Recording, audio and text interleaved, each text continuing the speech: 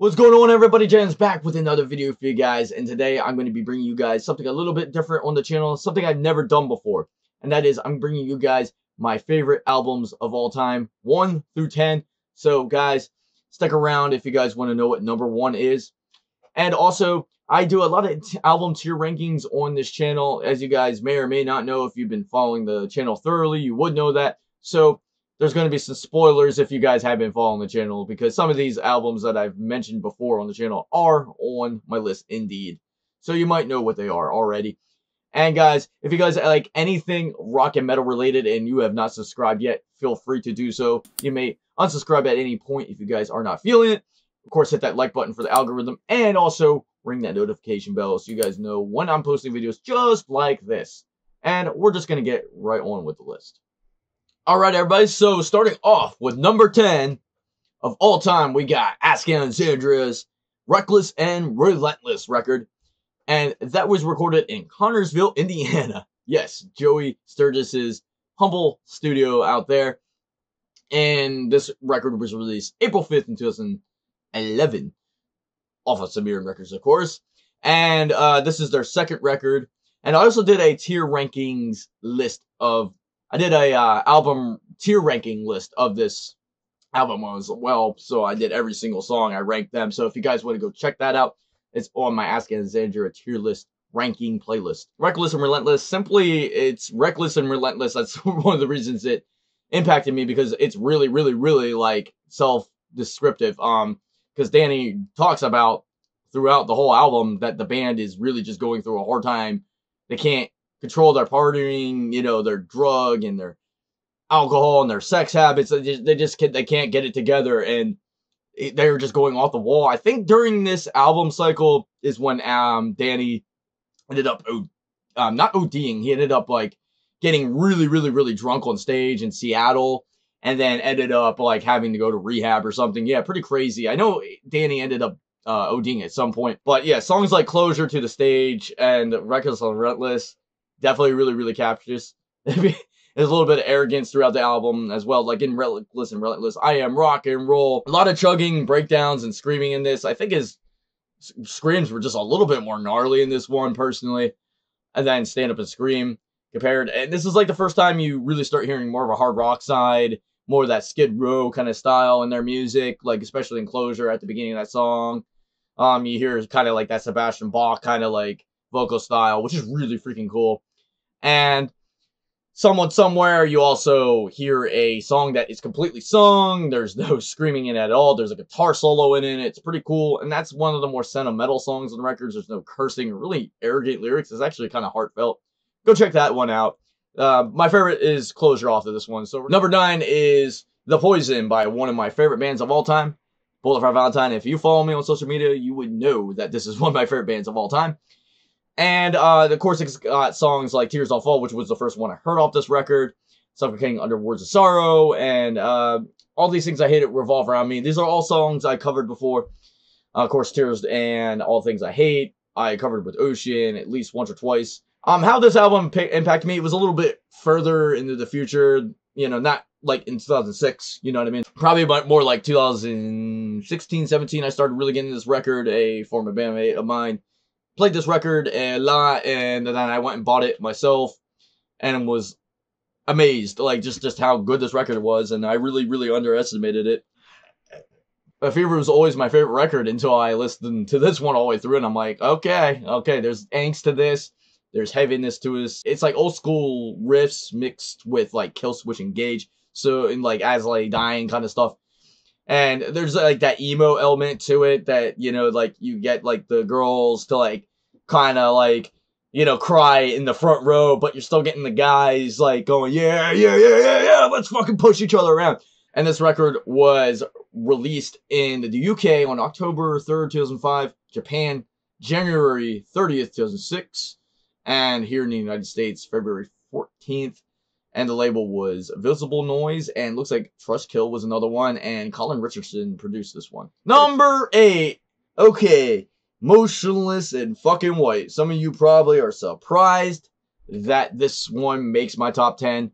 It is motherfucking Creatures. I cannot get over this album at all. It is so freaking good. Like, Immaculate Misconception was the first song I heard by them, and I was the music video, and I was just floored by like the heaviness, the brutality of this song, and just how blunt it was and direct it was, you know, and basically saying like, hey, if you're gonna get in my face, I'm gonna spit in your face, and we're not gonna give a shit. Abigail, of course, is a really freaking good one. Creatures, the title track, is absolutely freaking amazing. Puppets, the first snow, really good. First, I guess they did like a trilogy of that. I could be wrong, but a really good start. Actually, the best out of all the puppets out of that series. Of course, City Lights was more of like, kind of more like an emo track. A bit of screaming is in it. It's one of the softer songs on the record, but it's a really good variation on this record. And how it impacts me as a musician is like, well, some of the riffing is really terrific, and it's Chris's vocal style. I think really like it's that relentless, just straightforward, like lyrical style that we needed. You know, something that is unapologetic and just true, and you know that this man is saying exactly how he fucking feels. And not to mention that the production is pretty damn good. And this one was produced by Andrew Wade and released off Fearless Records. October 12th, 2010 is when it was released. And my favorite off of this record is probably, I'm going to say, Creatures. Number 7, we have Avenged Sevenfold. Yes, and that is their self-titled record, Avenged Sevenfold. And this is an album they actually self-produced, which is really freaking cool. You can actually go look up videos of them recording this and producing it themselves. It's really fucking interesting. And I remember Sinister Gates was annoying the shit out of Zachy with this guitar sound. It's absolutely hilarious. Go look it on YouTube to sometime. My favorite is Afterlife, for sure. As you guys may or may not know, I covered that song with Oshian a few times. I did it with actually a few of my former bandmates on YouTube at one point. If you guys would like a link to that cover, it's in the description down below. It's a little older, so bear with me on the production. Critical Acclaim, that is a damn good track. I got into that because of Rock Band, actually. Really like the guitar at the beginning, and I like how the Rev sings the chorus. It's really sick. And Almost Easy, of course, is another freaking really good track.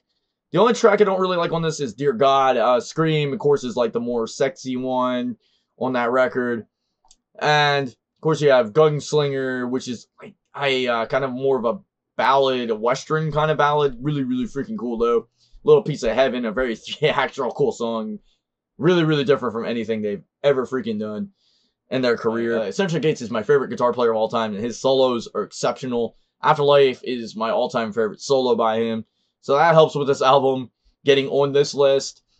And it's plain just good songwriting throughout the record. Very unique lyrical style that M. Jadams has. And of course, Critical Acclaim is a little bit more critical on how society is being treated. That's why that's a really strong track on this record to me. Afterlife is just talking about, you know, just going into spiritual life. And if you guys would like actually to see a more in-depth like perception on each song, then I did a individual album ranking on this one. You guys can go check that out. I'll leave a link down below to that as well. This one's going to be probably a lot less a surprise to you guys. We got Black Veil Brides, Set the World on Fire. But I promise you, spoiler alert, this is the only record by Black Veil Brides that made the top 10, actually. Believe it or not. But no, this goes right into New Religion, just kicks your ass straight off the bat. I mean, it just, there's no crazy, like, theatrical intro or anything. It's just, let's just kick your ass, you know. Falling Angels, which is like the anthem on this record, and one of the first songs that really made me a fan. Not the first song I heard by them, though. And Love Isn't Always Fair is always a really good jam. God Bless You. I was a little thrown off by that song, being somebody that is, like, I guess you could say agnostic. Rebel Love Song is one of my all-time favorite Black Veil songs in general. Of course, Savior, Legacy as well, which was actually what made me a really big Black Veil Brides fan. Die For You, Ritual, and Youth and Whiskey. Yes, Youth and Whiskey, I think, is such an underrated track. Also, I did a individual album ranking on that, and this was released June 14th off the record label Lava / Universal, which they are not with anymore. They are with Samara Records now. and produced by Josh Abraham and Lucian Walker. But how this impacted me is, like, really a lot of it is, like, of course, the imagery, but I don't want to get all superficial on you guys. Like, of course, the guitar work, very Avenged Sevenfold-like, and just, like, the anthems, like, it has that 80s vibe to it, which I really like, but also brings you that feeling of feeling like you belong to something as well, and that it has impacted me to this day. Alright, moving on. Number 5, we have Dying Is Your Latest Fashion, the first Escape the Fate record ever. And that was with Ronnie Radke as well. The only record that Ronnie Radke was ever on with Escape the Fate. And of course, he went on to start Falling in Reverse, and will Falling in Reverse make this top 10 with any of their albums? You'll have to wait and find out. It was released by Epitaph on September 26th, 2006. And it was produced by Ryan Bake and Michael Basket. I guess that's how you say that. Personally, I don't think there's really a bad song on this record. This album just gives you everything, like a little bit of everything in the rock and roll world, because Webs We Weave is kind of like that emo post-hardcore vibe. Same thing with like When I Go Out, but Situations really turns it up and makes it kind of more of a hair metal song, or like kind of like a Poison kind of song. And then the Guillotine kind of goes back into that heavy metalcore vibe. Versus Curse is kind of just more of a pop punk emo song. Guys, it just really goes on and on and on. It's emo, pop punk, glam metal all mixed into one. That's why I freaking love it. Ronnie, he's a phenomenal artist. I don't care what you think of him. And this album is no exception. Number 4, we have Hybrid Theory by Linkin Park. And dude, like, I mean, there's no way that this album could not make the top 10 with songs like In the End, One Step Closer, Crawling, Paper Cut. I mean, I remember my sister gave me this record years ago, and I think I explained the story in, again, one of my album tier rankings. But my sister gave me this album, she didn't want to listen to it, and I turned it on. Paper Cut was the first song I heard, and I was just like, huh, I'm going to keep listening. And the whole album blew my mind. I just did a chorus cover of Crawling on this channel recently. If you guys would go rank which style vocal I did better, just go to it. With this record, I mean, it just talks about depression, anxiety, and just going through dark periods in your life. Chester's vocals mixed with Shinoda's rapping vocals. It's just incredible. I don't have a freaking single complaint about this record. This was released off of Warner Brothers and produced by Don Gilmore and released October 24th, 2000. So this is a little bit of an older one. But we're going to get a little bit older with one of the top 3 records, and you'll have to stick around for that one as well. Okay, number 3, guys, we got Nightmare by Avenged Sevenfold, and probably none of you are surprised by this one. And this is the second, of course, Avenged Sevenfold record on this freaking list.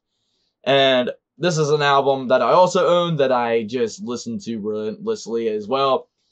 And if you guys want to go, again, see my individual song rankings, go to my tier rankings list to see what I think of every individual song a little bit more thoroughly than this. But really good shreddy guitar playing again. Not a single bad song on this record. I think Save Me is still one of the most underrated Avenged Sevenfold songs ever. Of course, with the Rev's passing and his vocals still being on this record, like Fiction, for example, it's crazy to just hear that, knowing that he passed away and all that shit. So them going through that, it was definitely a very deep record and a hard record for them to record. And the pain came through, and it made the art very good. And not to say that the record before that, which was on this top 10, wasn't bad. Still my favorite all-time A7X record, as you guys may or may not know. Then, of course, number 2 is Appetite for Destruction. This was released July 21st, 1987, so this is the oldest record on the list. It was released by Geffen and produced by Mike Klink, which I have never heard of before.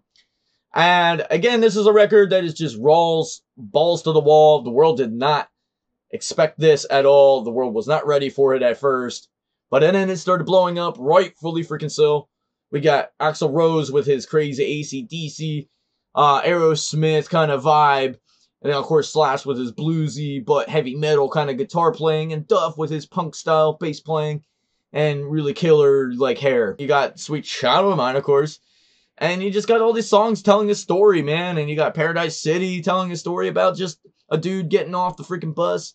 And, hey, this is LA, man. Welcome to the jungle. That's, you know, again, like, that has to do with that story I just told you.